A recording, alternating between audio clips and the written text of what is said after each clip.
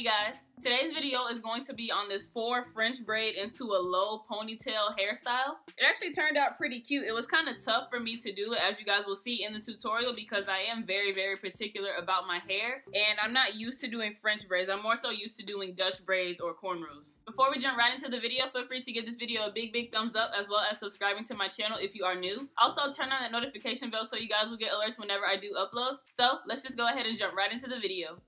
Alright, let's get started. I'm kind of excited. Okay, so found this picture on Pinterest and I was like, it's popping, so let's do it. To start off, I want to part my hair probably about, I don't want to part it up like by my ear. I kind of want to part it more so going back. That way I can give the effect of the lower ponytail like that's in the picture. So I'm going to start about at my ear, but I'm going to take it back.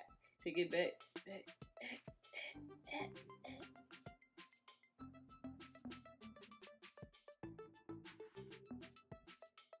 Now I'm just going to twist the hair that's at the back just so I can get it out of the way.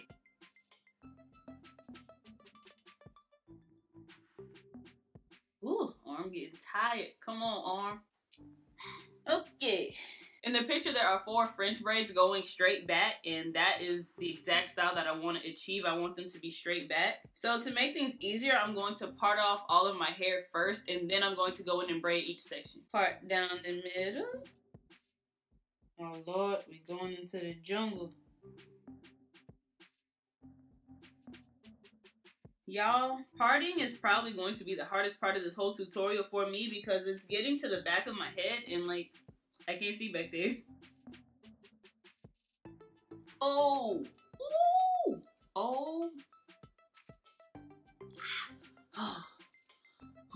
Normally I will go with like a beeswax or some type of edge control to like hold my hair down. The beeswax that I like to use is by Murray's, but recently I've been trying to find other beeswaxes that I might like, because with Murray's it's like once you put it on, your hair doesn't move, which is good if you have your hair how you want it, but if you're trying to form your hair, it's your worst enemy, I swear. So for braided styles, I kind of like to stick to something like Hicks edge control because it'll make my hair lay down, but I can still move my hair. Another thing that I would like to use is a paste. So for today, I'm going to be using my Curls Blueberry Bliss Curl Control Paste, and I've been using this for my last couple of videos because I really like it. Like, it helps my hair lay the way that I want it to lay, so it's pretty amazing. Now, if I were to do like a slick ponytail, I would not use this because like it doesn't stay like I want it to. So for something like that, I would use beeswax. But for this tutorial, this will be just fine. So basically, while my hair is still in the twist, I'm going to put the control paste on both sides of the braid because it makes it way easier when it comes to braiding, because it'll make the hair stay the way that you want it to.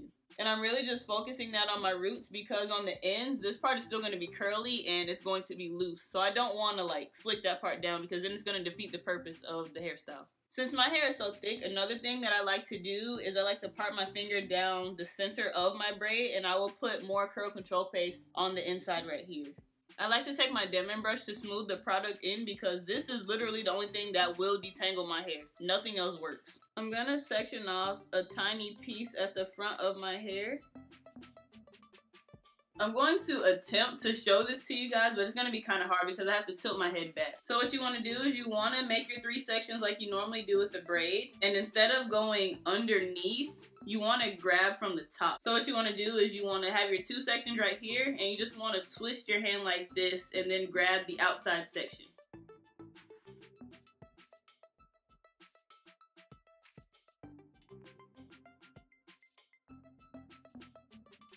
It's kind of hard to explain exactly how I pick up hair, but what I do is this right here is the middle section of the braid, and I just like to take my index finger and make a part going down like so, and then to detangle it, I will take my thumb because that's free, and I will just like scoop the hair like so and then detangle it, and then I'll give it back to my index finger. And then just repeat the same process.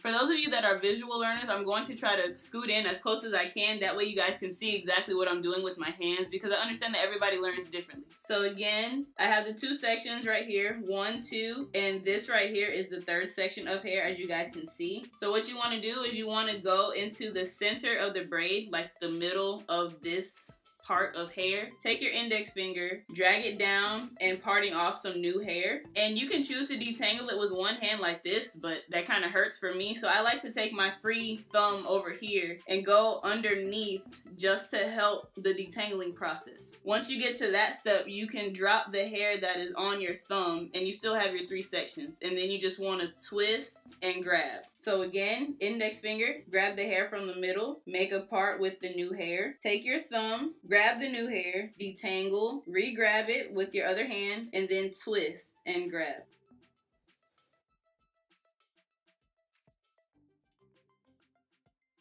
Once the braid is off of my scalp, I like to take 2 little black rubber bands, and I just want to secure that.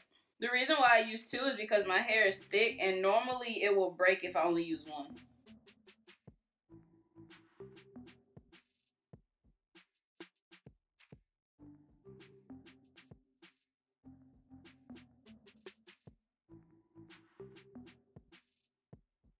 Before I start my braid, I'm going to take out some of my edges from the braid because I don't want to have to take them out after I've already started braiding, because that hurts, and sometimes I do break my edges off trying to do that. To make sure that they stay out of the way, I'm just going to put some of that control paste right there. The reason why it's important to make your part all the way across when starting your braid is because you want the braids to go straight to the back. If you were to start it like right here, then the braid is going to go in that type of style, and that's not what I'm going for today.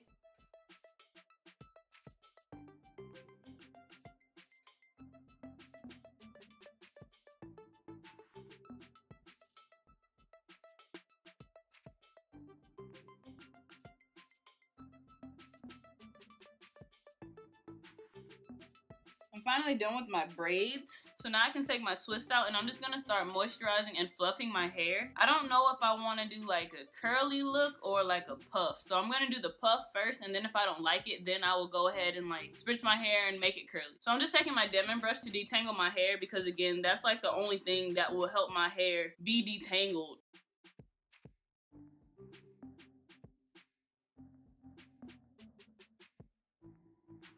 I don't know, you guys. It looks like curly hair for the win, because this is not popping.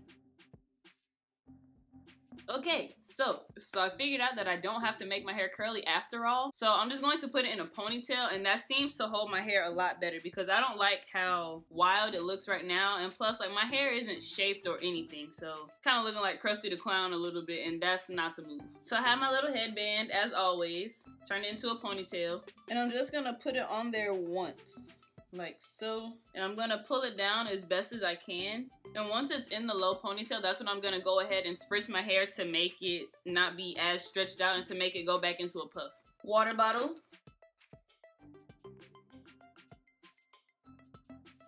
And now I'm really just giving it time to curl back up, because right now it's still looking kind of crazy. But as long as you continue to form your hair how you want it to look, it's going to end up looking cute once it starts to dry and shrink back up. While that dries, I'm going to go ahead and start to form my edges how I want them. The 2 products that I like to use to get my edges to last all day are Eco Styler Gel and Got To Be Glued. Normally I'll use the Eco Styler Gel first, just to kind of get my edges in the shape that I want them to be in. And then I will follow that up with the Got To Be Glued, because once you put that on, your hair is not gonna move. So that's just kind of like my finishing touches.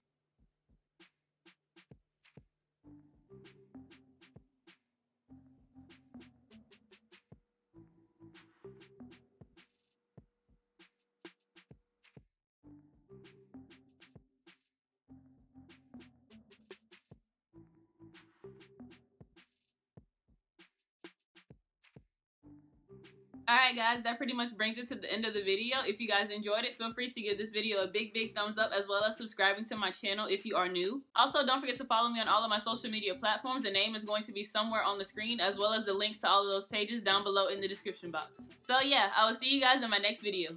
Peace.